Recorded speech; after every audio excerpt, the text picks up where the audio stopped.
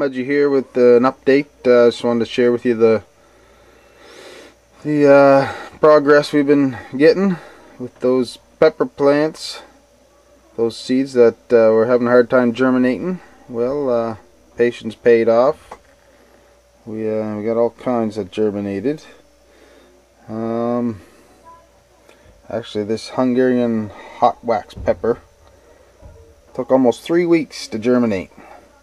Now I'm sure there's ways you can speed that up. Get like a heat mat or something and place your seed trays on that, or get some really good weather in front of the window with some heat. So heat and moisture is really important. Not too much moisture, but enough to get things going. Anyway, they've germinated, and here we go. We've got sweet bell pepper. I put DD on this one because it's a word I can't pronounce, but I'm going to try it. Sweet bell pepper. It's Douce d'Espagne, something like that. Anyway, she come up, and we got another red sweet bell pepper. Actually, these are maybe called a bullhorn pepper because they're a little longer, but they're sweet pepper. And that's a Carmen. They all kind of look alike right now, but as they get a little bigger, they're going to probably take their own look with their leaves. Really noticeable with the tomatoes, and I'll show you that here in a minute. Jalapeno peppers. We've got cayenne. That's the heirloom pepper that I saved seeds from last year, and they came up really good germination rate on them. I'm going to get a real big harvest this year. I'm going to save a bunch of seeds, and then if you guys are interested, we'll have some of those seeds for you.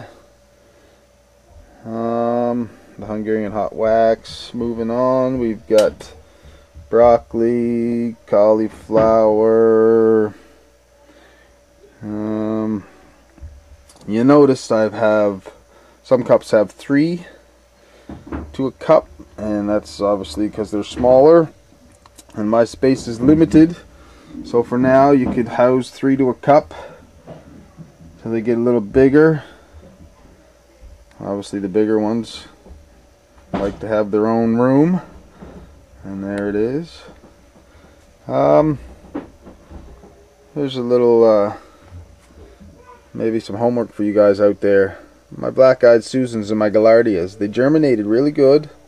Well, the black-eyed Susans really well. The Gaillardias germinated maybe only 30 to 40% or less. But they kind of stayed the same size for the last week or so. Not really grown too much. So if anybody knows anything about that, that would be cool to fill me in. Maybe that's what they're supposed to do, and maybe as time goes on they will take a big growth spurt. I don't know. That's all part of the fun. She's an experiment. Disappointment up here was my onions. I mentioned I usually grow by sets. This time I started from seed, and if you remember the last video, they were in a bigger tray.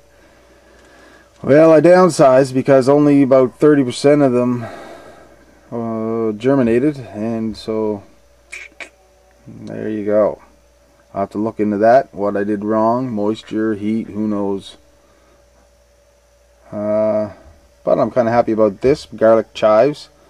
Those are seeds I kept from last year. They came up. They're doing well. Now on to the tomato factory. I've got all kinds of tomato plants. And if you guys are looking for plants for your garden, I think I'll have a few. Not sure how I'm going to distribute them yet, but tomato plants are coming along real well, and I've just transplanted maybe another 40 seedlings there upstairs in front of the window. So there's certainly lots and lots of these, and pepper plants as well. Broccoli, cauliflower. Anyway, we got Manitoba in back there. That's a beefsteak tomato. We've got the cherry tomato, Tiny Tims.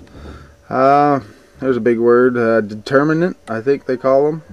They're like a dwarf bushy plant. These ones you may have to stake them, you might not. I probably would anyway, but some Sometimes you don't have to with these smaller, bushier plants. They call them determinate.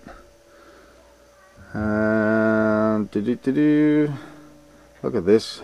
Definitely a look of its own. This is the chocolate cherry.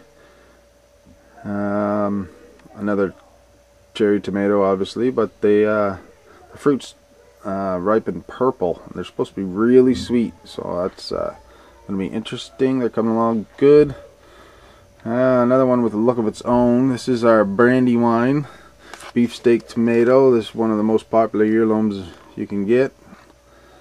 This is an indeterminate, if I'm using the right words correctly. Indeterminate, that means this is going to grow vine-like, really tall, and you're going to want to stake this one. But if you can tell, you know, the leaf is definitely unique compared to some of the other ones. So there you go. This is Mudgy for Let's Grow It. Little update.